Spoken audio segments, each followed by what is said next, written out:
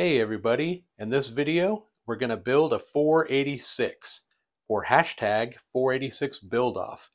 What you see in front of you is a pile of parts. I've got a mini tower case, a motherboard, a CPU, a sound card, a couple of video cards, CD-ROM drive, floppy drive, memory, a big jar of screws.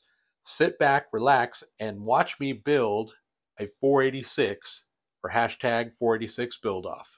Let's do it.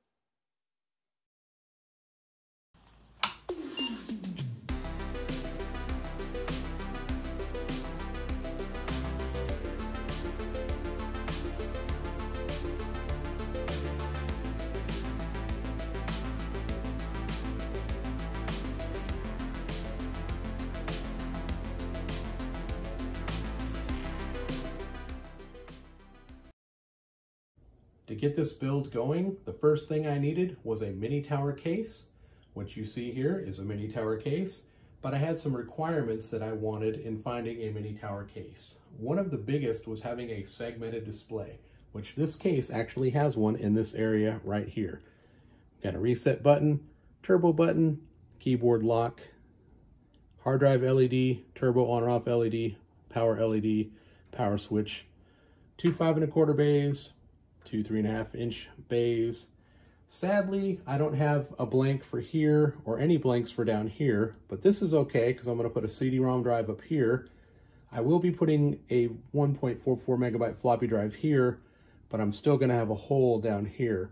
But hopefully by the end of this video, I will have that resolved and I will have something in that space, whether it be some sort of zip drive, jazz drive, a blank, we will find out.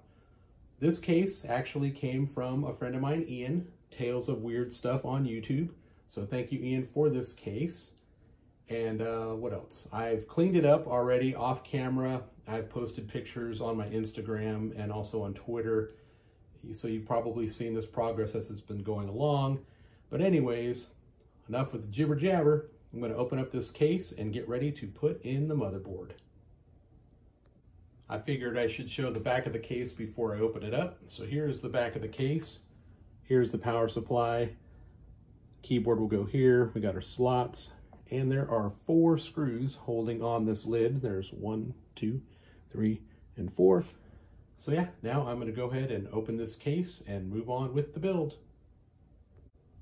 Here is a side view of the case with the lid off. You can see the power supply, all the power cables, and all the other cables for like the speaker and for the turbo reset, etc. So I just wanted to show the inside of this case. This is just kind of hanging out here. We may or may not be using this. That was still in the case. It's nice and clean inside. As you can see, originally there was a 386 SX in this case, and that was part of the deal getting it from my friend Ian. Was I could have the case, but I had to pull all the parts out of it, which was basically a motherboard and a floppy drive. But I have all that stuff. So yeah, all right, back to the build. We are currently in handheld mode. I wanted to show you the motherboard that I'm working with here. It's just a generic motherboard.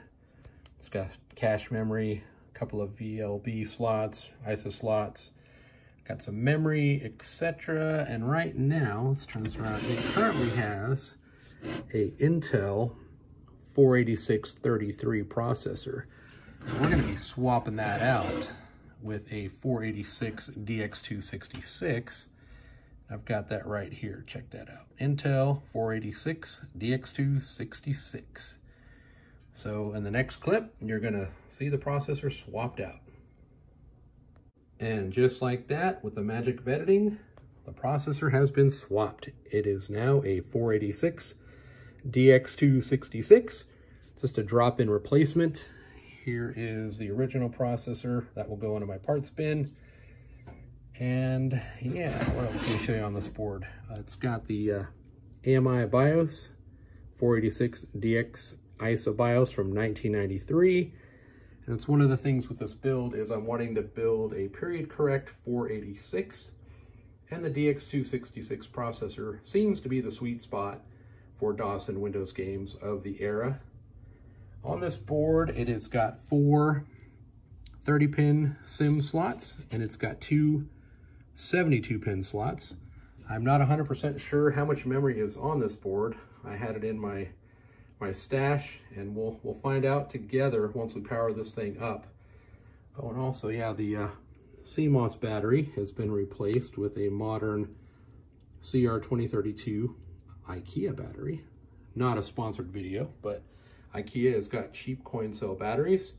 All right, next we are going to remove this back panel here. This folds down, and we will get the motherboard mounted and continue on with the build. One more shot in handheld mode. As you can see, I got the motherboard mounted. I had standoffs for most of the corners, but here in the back, there were no standoffs. So I had to go into my box of little sticky feet, and we'll get down here low, and you can see under there, like right there, and in the middle, and down here, and I even put a couple under here to make the board kind of sturdy when, you know, cards and stuff are pushing on. So yeah, good pro tip. Get some little rubber sticky feet, and I use these for cases and things that don't have feet, or in this case, making the motherboard nice and secure. All right, we're gonna get this in the case. So I'm just building along here and forgot that I needed to record some footage. So I'm gonna show you where we're at right now. I'm not gonna take it all apart and redo it on camera, but basically I got the power hooked up. You can see that right here. You always wanna make sure the two blacks are in the middle for the ground. I have got my Teac, you can see it right there, my Teac 1.44 floppy drive mounted. I got screws here, 2 screws, and I have 2 screws on the other side. No cheating there. And next I'm going to probably get the CD-ROM drive in there, and then start connecting up the wires down here. Get my hand out of the way. You can see right there where you got like all the LEDs and functions and stuff with all of these wires that are right here. And in the last clip I showed you, you know, I put some feet under the motherboard. Well, I also added some here to the bottom of the case because the bottom of the case didn't have any feet. Now it's got feet. All right, getting back to it. I have finished wiring up the case to the motherboard.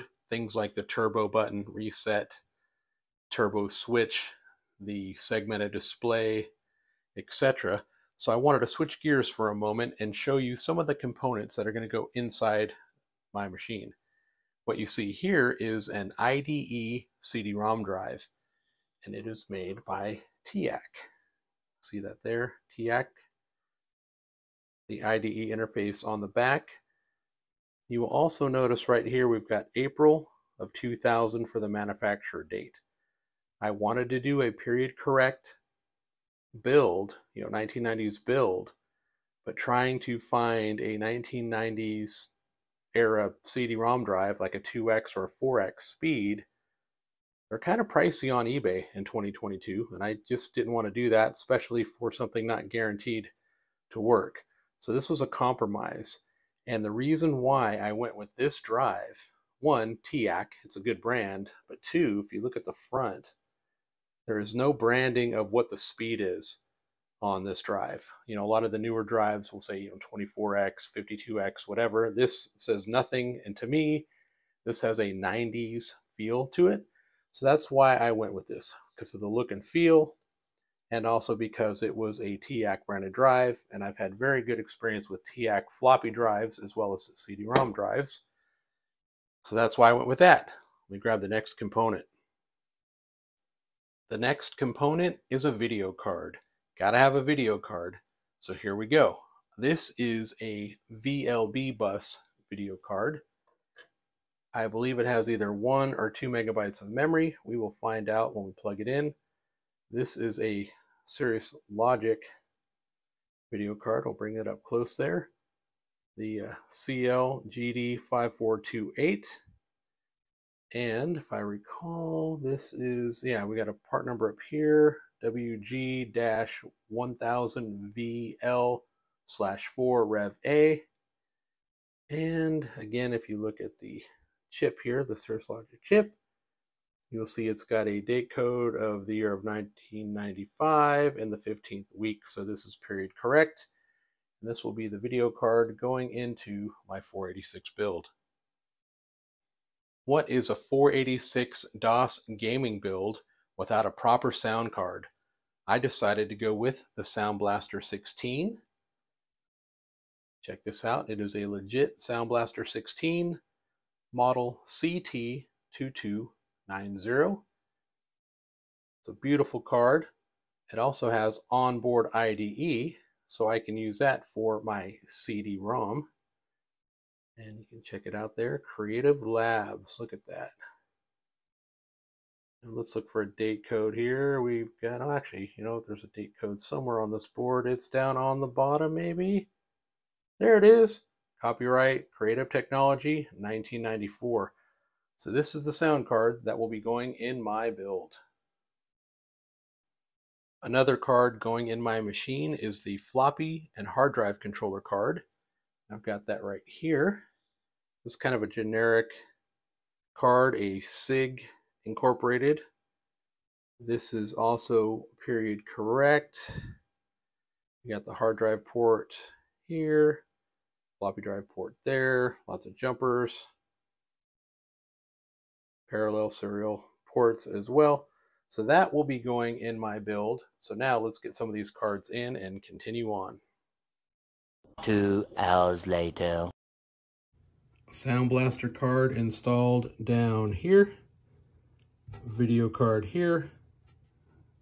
Floppy hard drive controller here. I'm using the IDE on the Sound Blaster card. It is going up to my CD-ROM drive, which is installed here.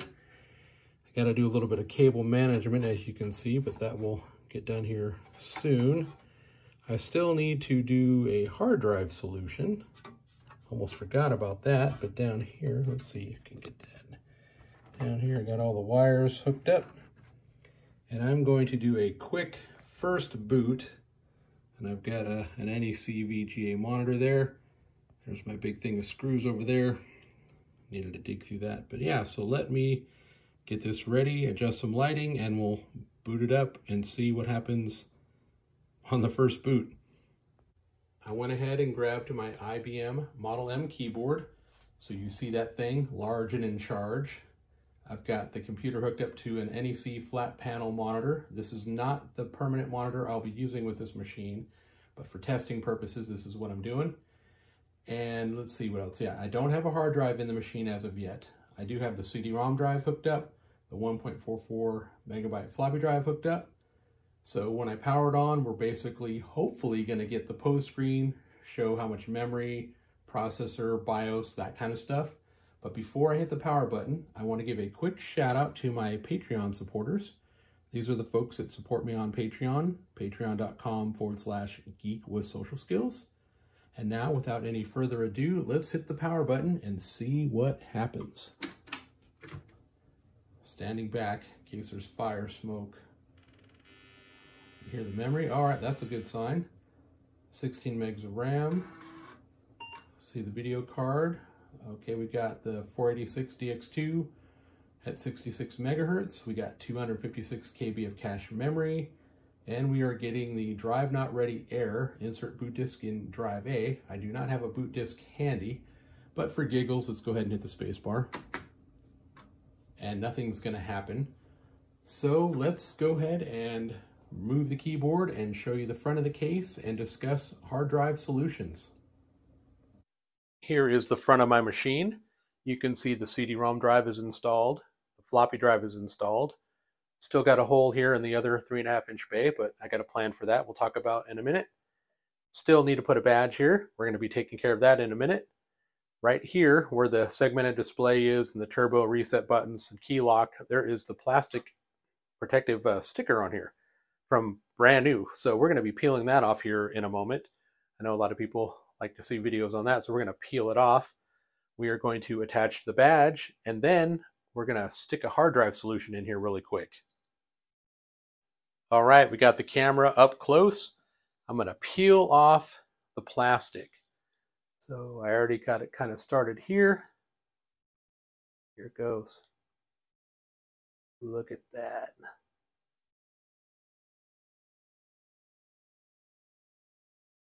And it is off. There it is. All right, we have pulled that off, and look at how shiny that is. The segmented display will look really great. We'll show you that in a moment, but first we're going to put the badge on. Here are the 4 badges that I ordered from Geek & Spiel. Great company. They do reproduction badges, stickers, etc. for your machines. I'll drop a link down in my description so you can check it out. But these are the 4 that I picked.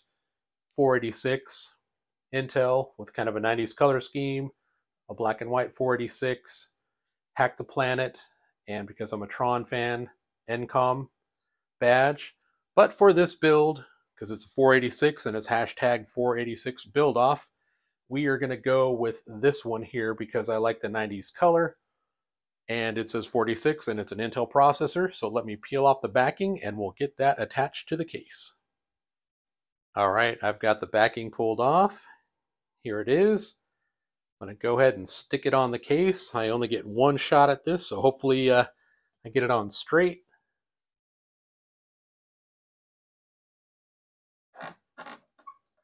Look at that. That is freaking awesome. Look at that. That is awesome. Let's back up here a little bit. Tilt up. Look at that. That is beautiful. All right. Let's now put in the hard drive solution and get this video wrapped up. So what I'm going to do for my hard drive solution temporarily is I'm going to use this compact flash IDE hard drive adapter. So I just mount that in the case, plug in the IDE cable, power cable, put in a compact flash card, which I've got one already prepped that I use for testing purposes. I have that right here. It is a 64 megabyte compact flash with DOS 622 and a couple of games and some other stuff. So we are going to get that installed in the machine and do a quick boot up and wrap up the video. Quick little handheld mode here. We have got the IDE cable plugged into my controller card, and it is going into here, well, down in there. Got the power hooked up. On the back of the machine, you will see the CF card sticking out right there. So now we're going to go ahead and turn it on and boot up the machine and show you the beautiful segmented display as well. Here we go for the first full power on of my machine with the CD-ROM installed, the 1.44 floppy installed. We're going to get to see the segmented display lit up. We've got the badge, and I've got DOS 622 loaded on the compact flash. I've also got Phil's Computer Labs MS-DOS starter kit. Pretty cool little menuing system. I will have that down, link in the description for that. Full disclosure, I have not installed the Sound Blaster sound drivers yet, so we're not going to have any sound, but I do have Doom on the compact flash, so we will load that up and you will get to see that run. And I will also switch between 66 megahertz as well as 33 megahertz so you can see how much of an improvement it makes having that faster processor. All right, let's go ahead and hit the power button. Look at that. That 66 looks so great. Machine's booting up. 16 megabyte of memory. 256 KB cache memory. There is Phil's Computer Lab MS-DOS starter kit menu I was telling you about. Got some options there for mouse, CD-ROM, and different memory things for different games. It will time out. It will load the CD-ROM driver, the mouse driver, etc. We're now at the C prompt. Let's go ahead and type ver for version. We already know it is DOS 622, but just to show you that. Mem for memory. There's all the memory stuff. And let's go ahead and switch to the Doom folder. Type Doom. It's going to load that up really quick here in real time. There it goes. And wait for it. Boom. There is Doom. Yes, it can run Doom. Here it is running for you. Right now it is in 66 megahertz mode. You can see it's nice and smooth. Let's put it in 33 megahertz. Look at how choppy that is. It's just chunk, chunk, chunk, chunk, chugging along. Go back to 66 and it's nice and smooth. All right, success. Thank you for watching my hashtag 486 build off video. You will be seeing this machine again in future videos because there's still some things I need to do. Get the Sound Blaster hooked up, with the drivers and everything. I need to figure out something here. I've got some friends of the channel that are going to be sending me some slot covers to see if any of those fit. Worst case, what I'm thinking is doing a 3D printed bracket here to where I could put the compact flash hard drive right there to where I could easily get to it instead of having to reach to the back. But yeah, so there you go. Thank you for watching. If you liked the video, thumbs up would be great. Stay safe, stay healthy, and we will see you in the next video.